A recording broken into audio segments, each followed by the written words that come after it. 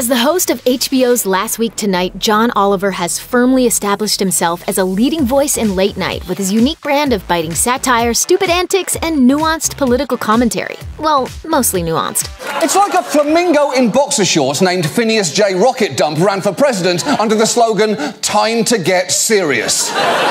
Following a 3-month hiatus, Oliver made his triumphant return to television in the 5th season premiere of Last Week Tonight in February 2018. Let's take a moment to get to know this guy a bit better with some fascinating facts you may not know about John Oliver. UK career. While Oliver's career didn't take off as explosively in his home country as it later did in the States, he still managed to build a steady career in comedy. Most notably, during his early years, he established an extensive partnership with fellow British comedian Andy Zaltzman. He also appeared multiple times as a guest panelist on the comedy news quiz show Mock the Week between 2005 and 2006. That show gave Oliver a place to flex his comedic muscles, putting his inclination for observational comedy and absurd tangents on display. Is it Bob's owl fight aftermath? He didn't stand a chance. The owl constantly had the high ground and kept swooping. Football dreams. Oliver's actual lifelong dream was not to be a comedian, but rather a footballer for Liverpool, a team he's loved his entire life. Supporting Liverpool was very much not a choice. That was pointed out to me pretty strenuously at an early age. Oliver explained, "Being a comedian is not what I wanted. This is a distant plan B." And as they say, never meet your heroes. In an interview on Late Night with Seth Meyers, Oliver described the time he got to meet the Liverpool team in the locker room after a game. And at that very moment, the entire Liverpool team, completely naked, emerged through the steam, just waving a handsless hello. And it's changed. My relationship's changed. Daily Show disciple.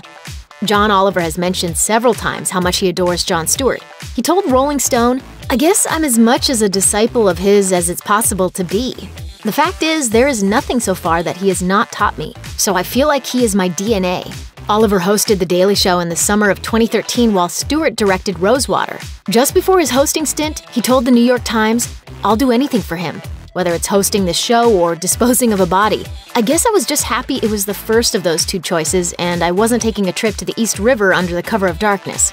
According to The Hollywood Reporter, it was Stewart who advised Oliver to take HBO's offer for Last Week Tonight, even though that meant leaving Stewart's show. He still remembers his emotional response to Stewart's surprise send-off on his last day. I'd worked there for 7.5 years. He's one of my favourite people in the world.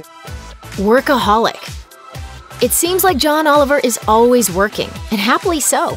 During his time at The Daily Show, he somehow managed to balance his responsibilities as a writer and correspondent for the show with his commitments to the Bugle, weekend stand-up gigs, and various charity events. In the same piece, Jon Stewart chimed in to rationalize Oliver's intense level of dedication to his work, saying, "I prefer to think of it as he has a wonderful work ethic. I prefer to think of it in the positive. John and I share that two-dimensional ability to focus on the thing we're probably most happy and comfortable doing, which is working." In February 2017, Seth Meyers attested to this fact during Oliver's appearance on Late Night, noting that even when Last Week Tonight is off the air, Oliver is hard at work. People should not think that you have been kicking back. No, I'm not sure I've ever kicked back in my life. The John Oliver effect. Oliver makes it clear that even though his jokes are based on important issues, in the end, they're still just jokes. Tonight, I'm going to take on pinatas, or as they should be called, the Trojan donkeys of diabetes. As he rationalized to NPR, you can't build jokes on sand. You can't be wrong about something, otherwise that joke just disintegrates. You try to be as rigorous as you can in terms of fact-checking because your responsibility is to make sure that your joke is structurally sound. Our main story tonight concerns food, or as plants and animals might call it, the afterlife. Still, the real impact Oliver's show has on the world has been so significant that Time dubbed it the John Oliver effect in 2015. The Huffington Post even compiled a list of the policy changes Last Week Tonight has reportedly influenced. But Oliver remains exceedingly uncomfortable with the idea of being the country's comedic conscience. When Rolling Stone brought up the idea in an interview, Oliver replied, "If that's true, the canary in the coal mine is dead. It's way too much responsibility, and I have no interest in accepting that." Or maybe that's just his distaste for birds talking again. I have a brief message for the birds of the Northeast as they begin their journey southward. Are you listening, birds? Here goes. F*** you, birds! Family man. Oliver is pretty private when it comes to his personal life, but when he does talk about his wife and son, it becomes clear just how important his family is to him. Oliver met his wife, Kate Norley, at the 2008 Republican National Convention in St. Paul, Minnesota. Romantic, right? She's an Iraq War veteran, and I met her in St. Paul when I was getting chased by security. Oliver and Norley are now happily married and have a son named Hudson, who was born in November 2015. While balancing their busy careers with family life, these two often showcase their love and support for one another. Oliver told the New York Daily News that Norley is one of his heroes, saying, "I'm incredibly proud of her for everything that she did and has done and is continuing to do, and supporting everyone who she has served with. She went through a lot and I got to hear all the stories, what it was like from her." And during an interview with Rolling Stone, he opened up about fatherhood as well, saying, "My son had a pretty difficult time, and it was not the easiest pregnancy as well. It was a level of trauma throughout his gestation and birth and in the aftermath. So yeah, it did feel weird doing a comedy show during some of that, and you probably feel things more keenly." He also told Ellen DeGeneres that he dreads the day when his son grows up enough to understand more of what's happening in the world. You have a little boy, he's 2 years old. Yeah. And what do you feel about that? Well, at the moment, he doesn't really understand what's happening in the world, and kind of long may that continue. Lawsuit.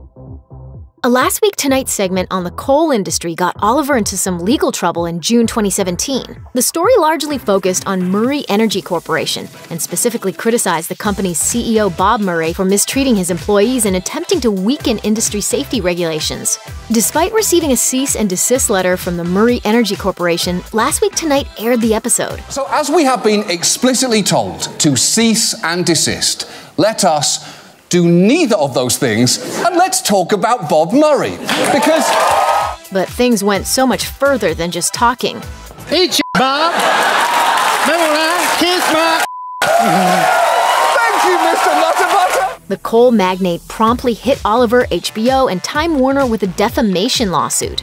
A judge dismissed the case in February 2018, citing Oliver's First Amendment rights. It's not a time for gloating. It's not a time for saying, hey, we won, and just rubbing it in the face of the person who lost over and over again. Marlon Bundo. Last Week Tonight made headlines once again with its March 2018 story on Vice President Mike Pence. After combing through Pence's history of anti-LGBTQ views, the show highlighted a children's book released by the Pence family about their pet rabbit, Marlon Bundo. The segment resulted in Last Week Tonight announcing the release of their own children's book, A Day in the Life of Marlon Bundo, which followed the same rabbit on a very different adventure. Our story is about Marlon Bundo falling in love with another boy rabbit because our Marlon Bundo is gay. With proceeds being donated to the Trevor Project and AIDS United, the parody book caused a media frenzy as it soared to the top spot on Amazon, outselling the Pence family's book. I did hear that, unfortunately, we have sold out because we were not anticipating people really buying it. Thanks for watching. Click the Nicki Swift icon to subscribe to our YouTube channel. Plus, check out all this cool stuff we know you'll love too.